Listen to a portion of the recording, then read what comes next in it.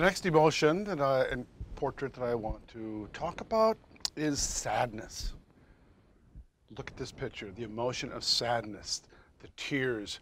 You can see the tracks of my tears, like the Smokey Robinson song.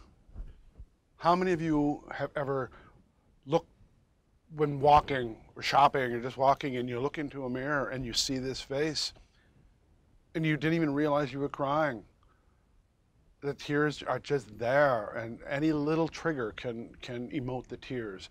When someone says, "I'm sorry to make you cry," we know they didn't make us cry. They allowed the tears. The tears are there. The tears are important. The tears are physical reaction to grief. They are necessary. They release the high levels of cortisol that we have when we are grieving. And sweat can do the same thing, so working it out. But it's the body's natural reaction to well up and to cry when we're stressed with the high stress of grief. It's just a natural reaction. So allow the tears. And some men may have trouble crying, or, well, men have smaller tear ducts. We have less hormones like prolactin and other hormones that we can cry, but maybe not as easily. But sometimes you can prime the pump.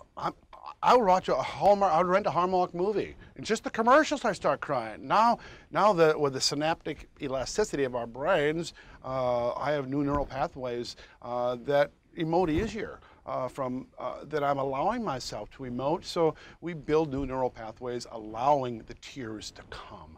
So if you cannot cry, seek some things that maybe will stir the pump, or find a place where you can cry and feel safe. Sometimes we just don't feel safe in a safe environment to be able to cry. Find that friend that you can put your head on their shoulder and allow the tears.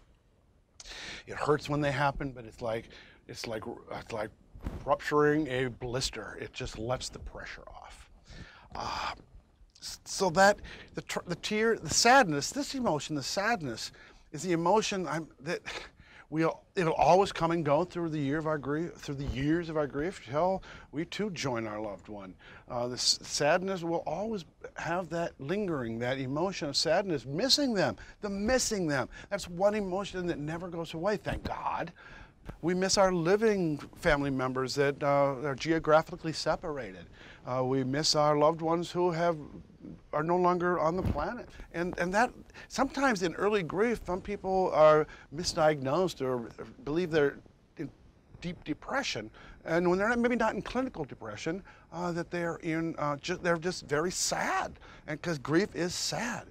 When you're clinically depressed, sometimes you get so apathetic you don't care. You don't think about anything. You don't care about yourself. You don't even talk about your loved one.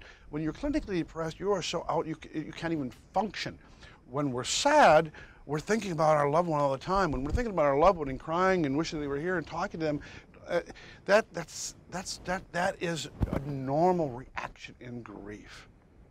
Depression is when we just don't.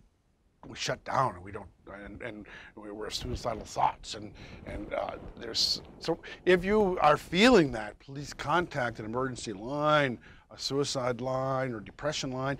There are the Compassionate Friends has a 24-hour hotline. There are many avenues, especially online, that if you're feeling that you are entering into depression, that you can find help. With your employer, most employers have employee assistance program that you can get three free sessions of counseling. Should you choose to follow up on that, then it would be your responsibility. But I took advantage of that 30 years ago. I went to one session, and my therapist said, everything you're going through is normal. That's all I needed to hear, to be validated that I wasn't crazy, that all these feelings I'm having were part of the grief journey.